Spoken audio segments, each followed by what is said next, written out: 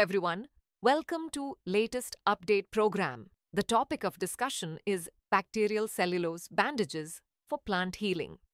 First of all, let's see why this topic is in the news. Scientists have developed bacterial cellulose bandages to aid plant healing. The innovation promises to enhance plant recovery and agricultural productivity. Research was led by botanist Núria Sánchez-Coll at the Center for Research in Agricultural Genomics, Barcelona.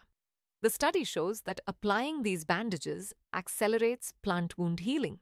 This breakthrough integrates biotechnology into sustainable agriculture. Drishti IAS is launching its IASGS Foundation, Prelims plus Mains, offline batch in Noida. For the English medium, the admissions are open now. And Hindi medium?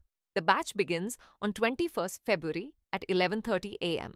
For more details, call 87501 87501.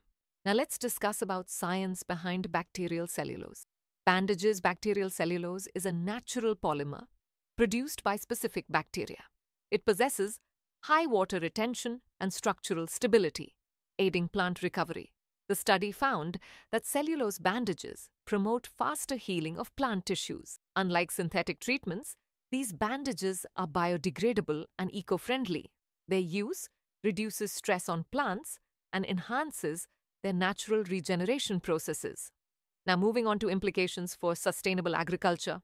The method reduces reliance on chemical treatments for plant injuries. It promotes healthier plant growth and increased crop yield. Bacterial cellulose bandages align with eco-friendly and sustainable farming practices. The innovation supports food security by making crops more resilient. Integrating biotechnology into agriculture ensures long-term environmental benefits. Now is the time for practice question.